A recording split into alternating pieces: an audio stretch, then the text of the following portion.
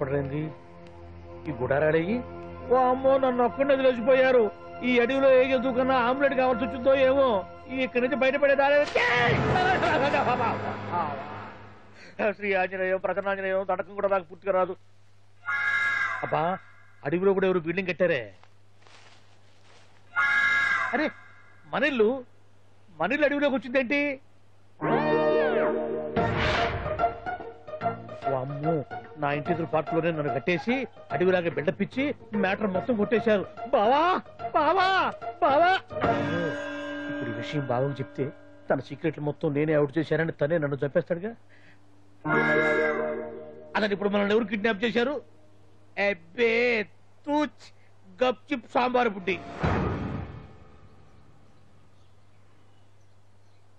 Hello excuse డిపార్ట్మెంటా?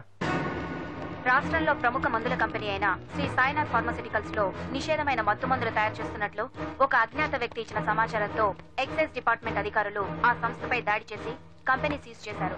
కోట్ల రూపాయల విలువైన మత్తు మందులు అక్కడ తయారవుతున్నట్లు, విదేశాలకు ఎక్స్పోర్ట్ అవుతున్నట్లు వెల్లడైంది.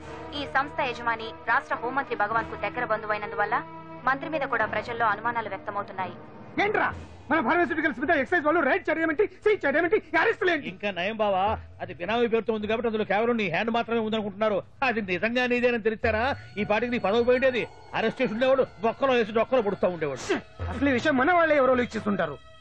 నిజమే బావా, నీకు మత్తు మందులు తయారు చేసే బేవర్స్ కంపెనీ ఉంది అనుకో, అయినా ఈ విషయం బయటికి చెప్పాల్సిన అవసరం ఎవరికుంది బావా? బినామీ పేర్లతో వాడు నడిపే సాయినాథ్ ఫార్మాస్యూటికల్స్ కంపెనీలో మత్తు ఇంజక్షన్లు తయారు చేసి విదేశాలకు ఎక్స్పోర్ట్ చేస్తూ ఉంటాడు. మనమేగా చెప్పింది, ఇదంతా ఆండల పని ఉంటుంది. మనం చెప్పేవని ఎవరు చూసి వచ్చారు? గప్ చిప్ సాంబార్ బుడ్డి. ఎవరు చెప్పుంటారంటావు బావా? 4 రోజులు నేను ఢిల్లీ వెళ్ళొచ్చేసరికి మొత్తం నాశనం అయిపోయింది. మీరేంటి మాస్టారు వాయించండి. మీరేదో టెన్షన్ లో ఉన్నారని. టెన్షన్ లో ఉన్నప్పుడు మ్యూజిక్ ఉంటే తగ్గుతుంది అంటారు కదా, వాయించండి శివరంజని. అలాగే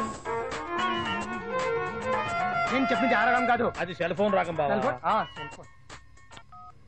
హలో భగవాన్, ఏంటి కోట్ల ఆదాయం తెచ్చే మొత్తం మంది ఫ్యాక్టరీ గుట్టు పట్టబయలైందని టెన్షన్ గా ఉందా? నువ్వు పాండు ఎలా ఉంది మన దెబ్బ? నొప్పి తెలుస్తుంది కానీ బయటికి చెప్పుకోలేవు కదా. ఇది ట్రైలరే బాబాయ్, అసలు సినిమా ముందుంది. తర్వాత దెబ్బ ఎలా కొట్టాలో నేను ఆలోచిస్తాను, ఎలా కాసుకోవాలో నువ్వు ఆలోచించు. ఎవరు బావా? పాండు. ఇన్ఫర్మేషన్ ఇచ్చింది వాడే. వాడే వీడన్నమాట. వాడు మొగాడు అన్నావు, ఇప్పుడు చూడు మొగుడే కూర్చున్నాడు. చెప్పుకోలేని చోట సెకండ్ లేచినట్టు అయిపోరా నీకు. ఏందన్నా ఈ పరిసరంతా? ఒక్కసారి ఊ అని రాదే. ఊ అంటే ఏం చేస్తామే?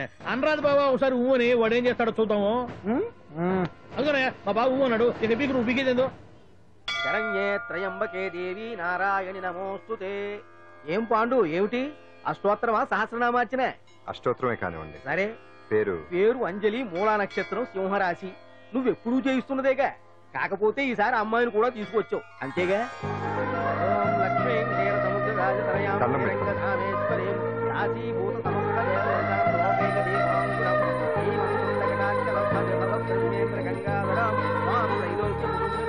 గుడ్లో అమ్మారు చాలా పవర్ఫుల్ అండి. మీరు ఇక్కడికి వచ్చారు కదా, మీకు ఇంకే సమస్యలు ఉండవు. పాండు, నేనంటే నీకెందుకంత ఇది? చెప్పు పాండు, అసలు నీకేం చేశానని? ఏం చేశారని ఆ రోజు గుండె జబ్బు పిల్లలకు సాయం చేశారు. ఏదో ఆశించి చేస్తే స్వార్థం అవుతుంది కానీ అభిమానం ఎలా అవుతుంది? అయినా మీ మనసు తెలుసుకున్నాడు ఎవరైనా మిమ్మల్ని అభిమానించాల్సిందే. అసలు ఇవన్నీ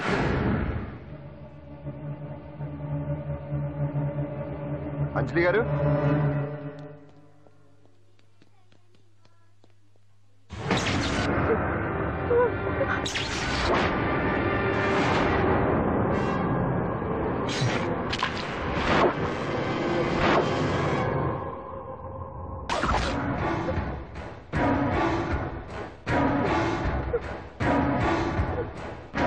అర్థమైందిరా. నన్ను ఎరగొట్టి అమ్మాయిని తీసుకెళ్ళడానికి ఈ సెటప్ అంతేగా? దున్నపోతుల్లాగా ఎంతమంది ఉన్నారు, నేను ఒక్కడిని. అయినా సరే ఈ అమ్మాయి మెడ మీద కత్తి పెట్టారంటే మీకు దమ్ము లేదనేగా అర్థం. అరే చిన్న కత్తి తీరా అన్నా, కత్తి పడేరా బిడ్డ.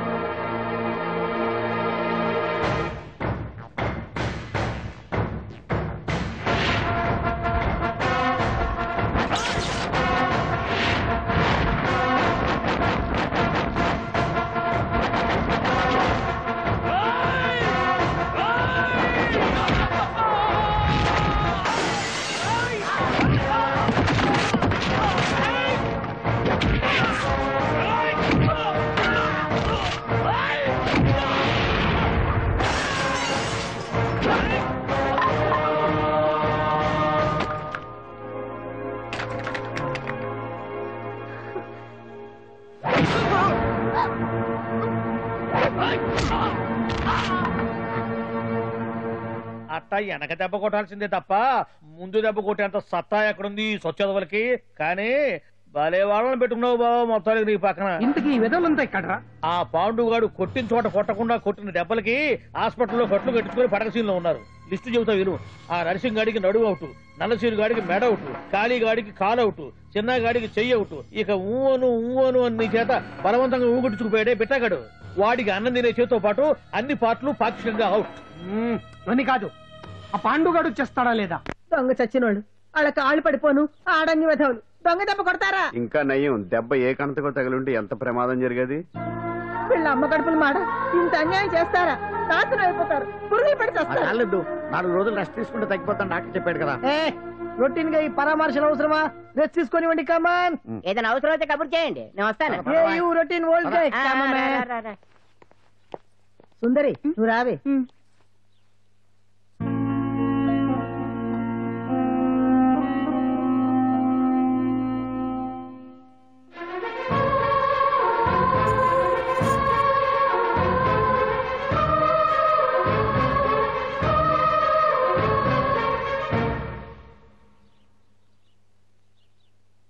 ఏంటి?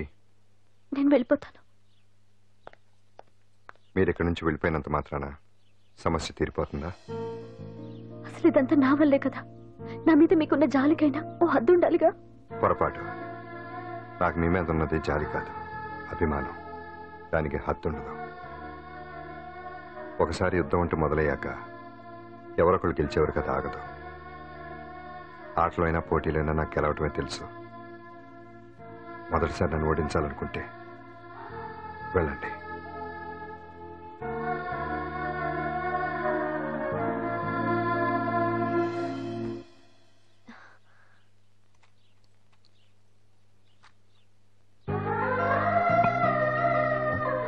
అయ్యో మీరేంటండి?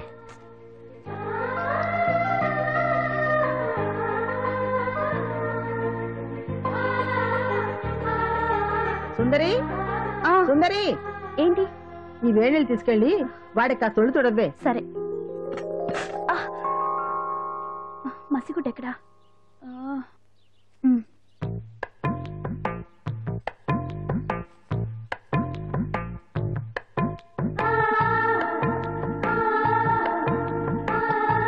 అరే మీకెందుకండి ఇవన్నీ? పాండు ప్లీజ్.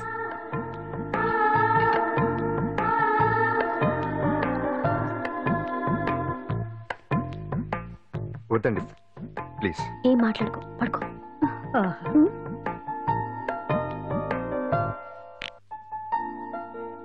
ఏంటి నిలబడి మరీ కళ్ళు కంటున్నావా? అవునే, ఎంత మంచి కళ అనుకున్నావు.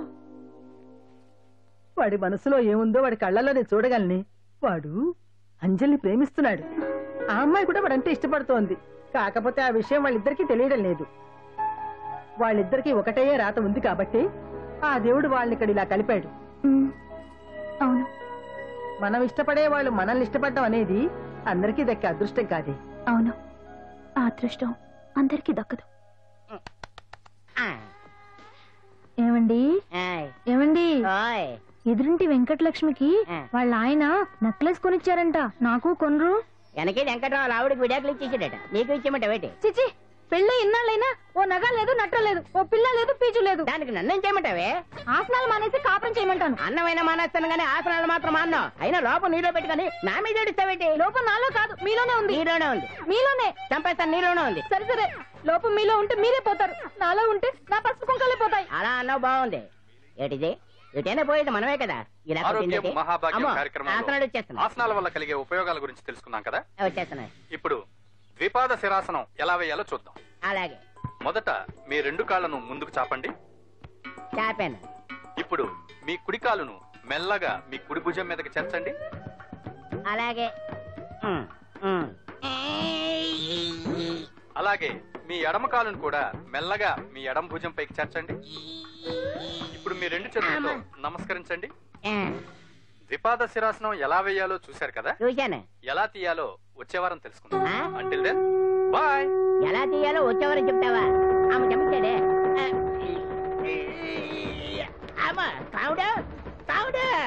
అయ్యో, ఏంటండి ఇలా ఉండిపోయారు? నేను ఉండడం కాదు, ఆడే ఉంచేసాడు.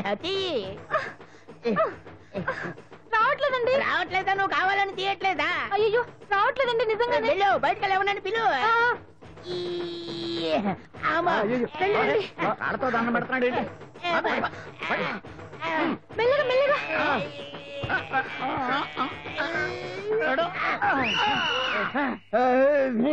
అమ్మా, ఏమయ్యా ఈ వయసులో ఈ పిచ్చాసనాలు ఎందుకు నీకు? ఏ ఎముకో పుట్టుకు నిరిగిందనుకో చటుక్కున మంచం ఎక్కుతావు. పాడెక్కే వరకు ఆసనాలు మాండు. అది నా వీక్నెస్. వీక్ పర్సనల్ మళ్ళీ వీక్నెస్ ఒకటి. What is the problem? I want to know. ఇక్కడ ప్రాబ్లం సాల్వ్ అయిపోయింది, నువ్వు రావడమే ప్రాబ్లం.